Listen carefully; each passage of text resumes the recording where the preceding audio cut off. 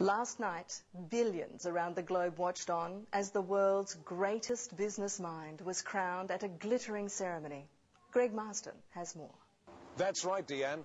4,000 business legends, celebrities, entertainers and political leaders from around the globe filed into the Hilton Hotel for a night of glamour, tension and high excitement. Today, this is the name on everyone's lips. Greg, were the experts expecting this result? Very much so, Deanne. I'm told this was the shortest priced winner in the award's 98-year history, and the decision was unanimous.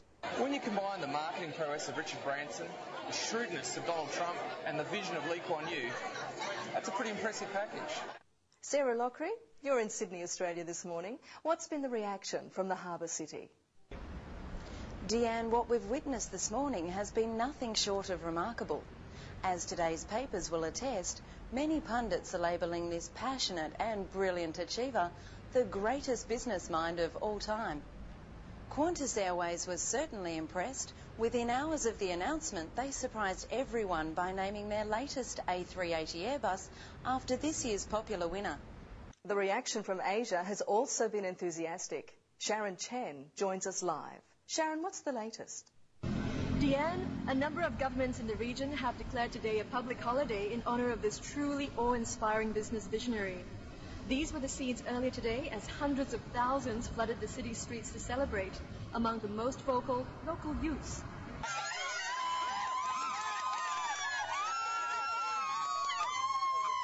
We need someone to look up to and emulate, and I can't think of a better role model for our generation, yeah!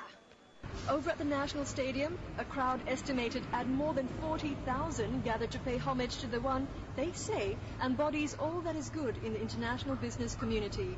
The announcement of this year's winner has had a powerful impact on leaders in the Middle East. Speculation is mounting. This year's world's greatest business mind will be putting their formidable negotiation skills honed across the boardroom table to work, brokering a long overdue peace deal. العربية والإسلامية بألف خير وكل عام وشعبنا الفلسطيني بألف خير نرجو الله سبحانه وتعالى أن يعيده علينا ونحن في أحسن حال.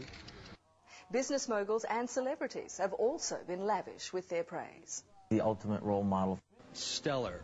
Extraordinary. Warm, beautiful, intelligent, passionate.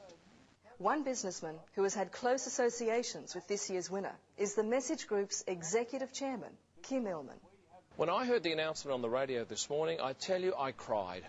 I wept like a baby. I'm just so very proud to say that we at the Message Group have had an opportunity to work with this transformational business guru, this Svengali of innovation, this leader of leaders. Is this live? It is. Great. If you're watching, I'm your biggest fan.